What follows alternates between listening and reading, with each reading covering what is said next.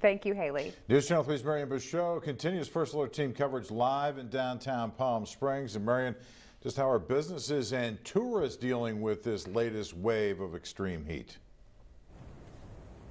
John, I mean, just like how Haley said, we had record-breaking heat over here today in Palm Springs. I was here earlier today sweating it out, and there were still tourists out here. Not a lot, but there still were. And right here, okay, Palm Springs loves you. You see this all over downtown and in different banners.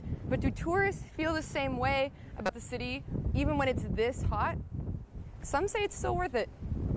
Looking for something to do, and we decided we really ought to have some Mexican food while we are here, and so we got to do the Marilyn Monroe thing. Yeah, we're going to try and poke around some of the shops while we can. Susan Elstrom is from Connecticut, and Martha Klein Larson is from New Orleans. This is way too much heat.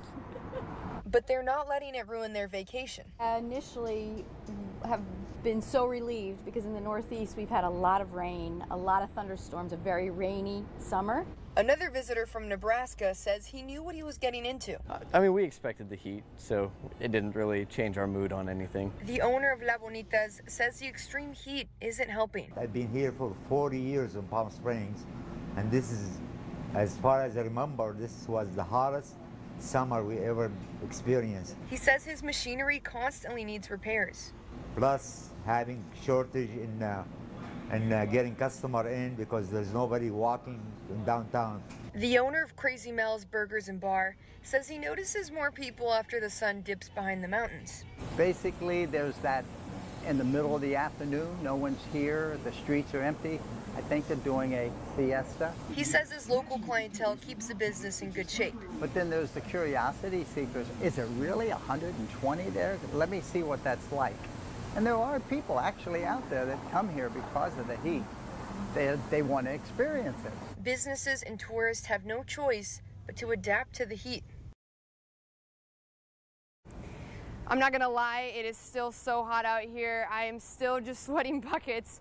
But I mean, hopefully as the sun goes down, we'll start to see more people here because right now there still isn't that many and it's still pretty hot. But hopefully it'll cool off just enough to bring more tourists in. In Palm Springs, Marion Bouchot, News Channel 3.